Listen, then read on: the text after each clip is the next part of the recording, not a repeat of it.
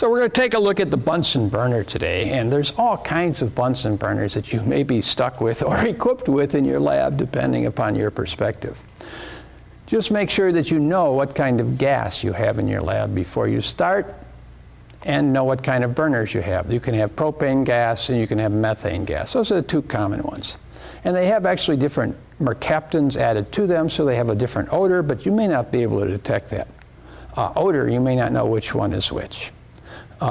These burners happen to be for methane, and the Flynn has this gas jet here, nice gas jet, and they've given me two kinds of burners. This one has a gas opening here, so you can let gas in and out. The air control or air ports are right here. Here's one with it on the side, and the air ports are right here. When my building first opened, they bought the cheapest burners they could get. Now, I know that wouldn't happen at your school. I wasn't there yet, and they didn't have a gas control. You had to do it here, which is not always the best method. So let's just light this puppy and see what happens.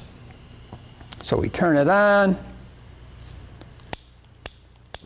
Oh, look, a yellow flame. Now your students are going, hey, it's a yellow flame. What do I care? You said to heat it, so you start heating it.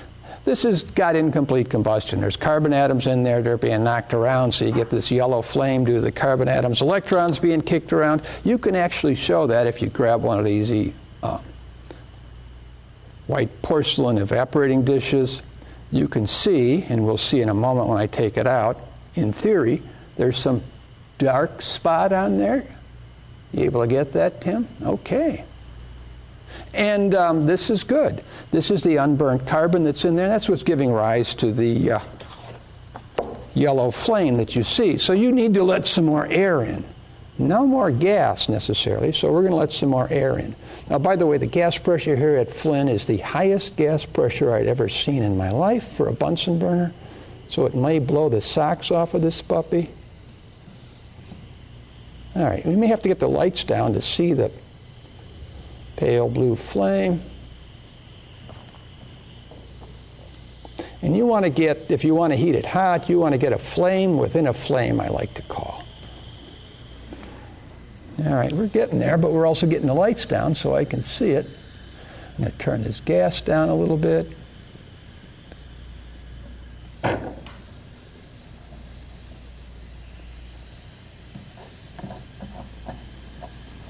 Ooh, it's starting to make a sound, which I like. And there it is, a flame within a flame. Is that showing up okay, guys? If I put a white paper, okay, it's showing up. I don't even have to do that. Now, if you took this match with a pin and you dropped it in there, but this is way too big, so we're going to use this in a second. You dropped it in there before you lit the flame, you could actually have the match sitting right here, and it wouldn't ignite. Now, I can't see this very well. I'm going to try this with a piece of cardboard, and then we're going to try it on a little bigger scale in a moment. I'm going to bring this down and make sure I have a flame within a flame. I think I do, and we'll see if we can do this without putting it out. Now, you know where you get this cardboard? A student's notebook. Take some notebook from a, I don't know if I should tell you, take a notebook from a kid in class. They've got this on the back. Use the back.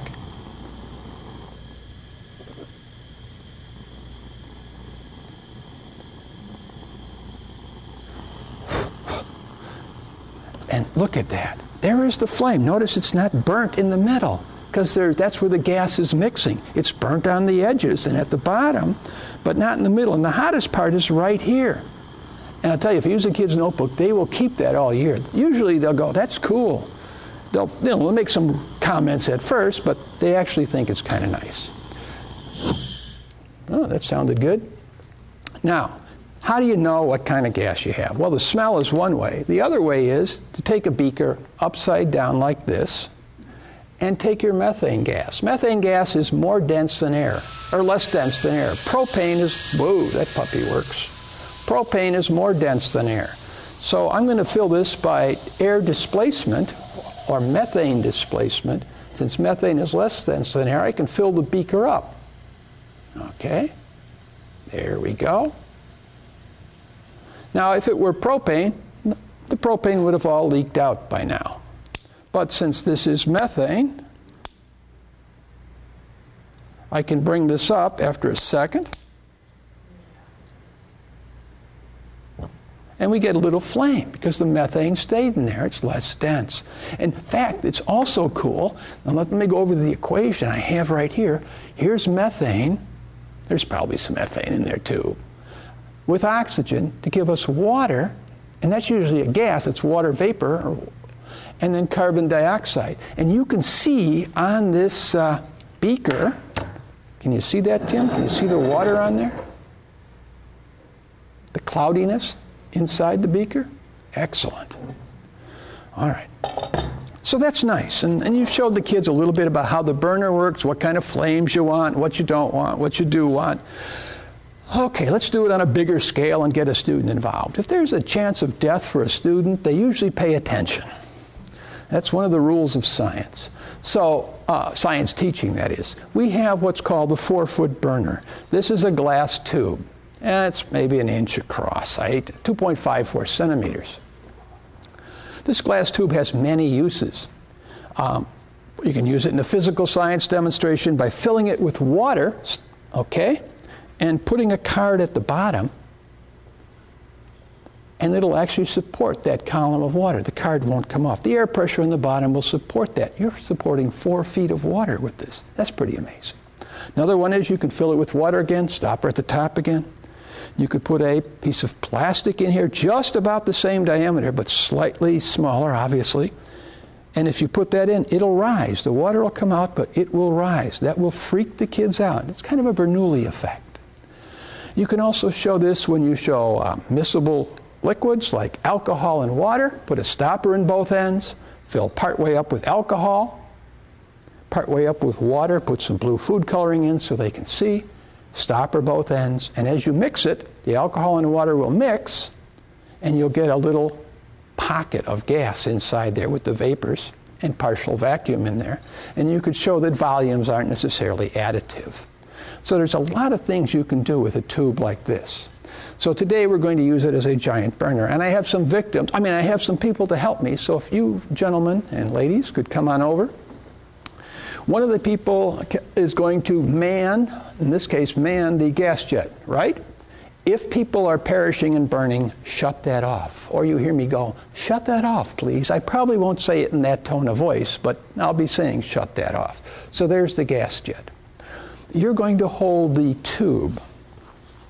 Kevin has several jobs. You have a piece of cardboard there, and you need a match and a match. This could be striking. Now at UIC, I use a device like this that I kind of invented with our shop guy. This will raise and lower the burner like I want to do here. And the gas comes in here, and I'm able to do all this stuff just about by myself. All right, don't need any volunteers. But here we want one. We want to get them involved. So we've got this hose here, and there's nothing spectacular. It's called a stopper, piece of plastic tubing. I'm going to put this down here, and if I turn the gas on, or if you turn the gas on, go ahead. You want to let it run for a bit until it fills this tube up. Now, let's light it first and play with that part first. So they're going to light it. Oh, wait. Don't do this over your heat detector. You can do it, but probably only once before you're looking for a new job. All right. Look at that. That's a sign of too much gas and not enough air. We're getting incomplete combustion. I'm going to lower this now. Kevin, you just stay there. You'll be fine.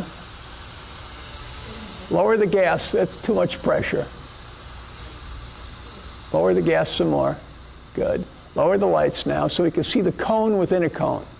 You're not going to do it yet. Don't. Just hang on to that match. I'm lowering the stopper. Turn the gas pressure down a little bit more. That's good. Leave it there. So you get the cone within a cone. Can we get the lights down so we can see that? There we go. Now, if you lower it too much, then you get what's called flashback. Those of you from the 60s will remember that. Did you hear that? I know what you're saying. Do it again. Maybe they'll catch on fire. All right, light that puppy. That's good. Not enough air. We let the air in by lowering it in this case. Too much. We lower it too much. We get Hold on with 2 hands. Oh, nice. Did you hear that little sound? Okay.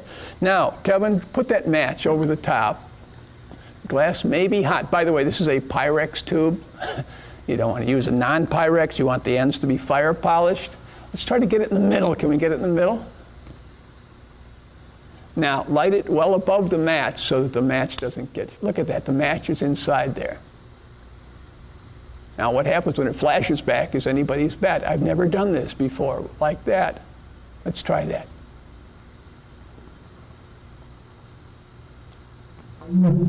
Ooh, that was a nice sound. You okay? All right. Take the match out, Kevin. What am I saying here? And let's try the piece of cardboard. Light it, and then put the cardboard in from the side. So light it first. Let's see if let me get the good flame. This is going to be a little harder to do. All right. This is where the device I have at UIC is better because I can adjust it exactly. Okay, put it in from the side. I don't know if this is going to work.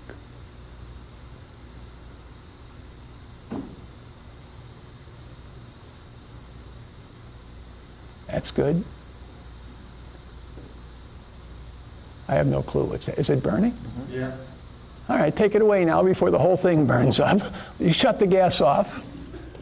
Did it work? Yeah, pretty much. Yeah, it did. It was on one side. Let me just show you a good example of what can happen. It can look like this. Okay, but again, I'm using this, and I have much finer control than me with just a stopper down there. And you can get a nice thing here, and you see how the nice hottest part of the flame is here and right by the edges. Okay, so that was a little bit on combustion, the Bunsen burner, the uses and misuses of the Bunsen burner. And again, a safety thing, don't do it over your heat detector or smoke detector. That's a bad thing with something like this. 3 people, make it safe. Practice safe science.